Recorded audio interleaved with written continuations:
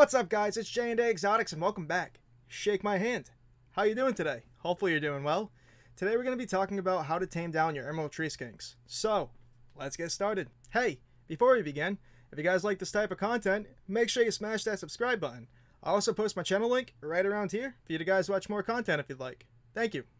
So, you bought an Emerald Tree Skink and it's skittish, stressed out, and it tends to hide from you. Maybe it's burrowing into the ground for hours or it's not coming out of its hides. This is very normal behavior. Reptiles do not like change much. So with your new tree skink being introduced to its new home, it has no idea where it is or what's going on. It's going to hide for its comfort so it feels safe. This is all very normal behavior. Let your new tree skink adjust and de-stress to its new enclosure. Everything is new to it and it's just simply scared. You should let all reptiles acclimate to their new homes before attempting any social interaction with them. Too much stress is not good on the animal's overall health. Once the skink starts to feel comfortable, it will start to come out.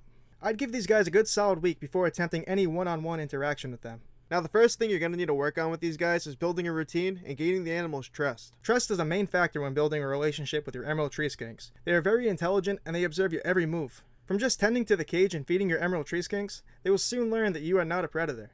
You might notice them start to hang out in the back of the enclosure and observe you, but this is a step in the right direction rather than the animal hiding from you.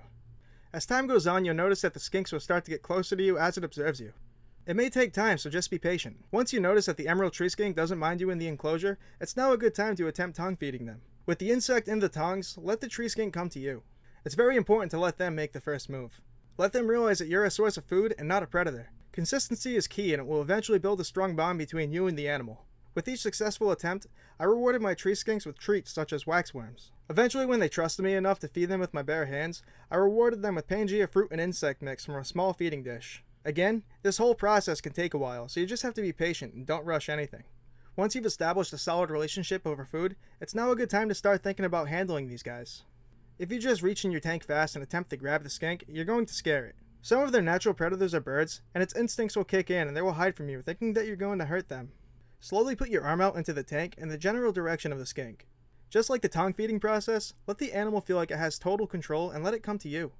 If the skink resists the attempt, don't force it, just repeat the process another day. Eventually your skink will get curious and it's going to climb onto you.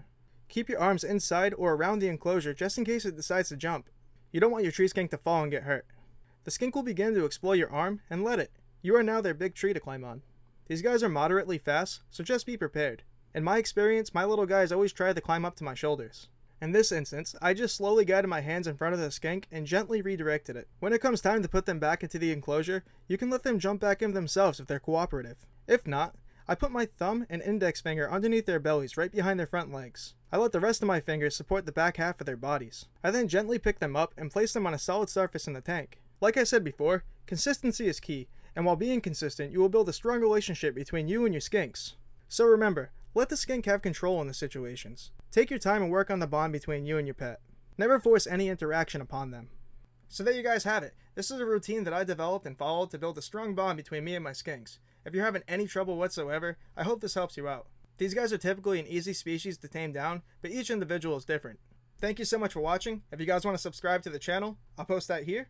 And if you just want to watch more content, I'll post that right around here. Thank you again.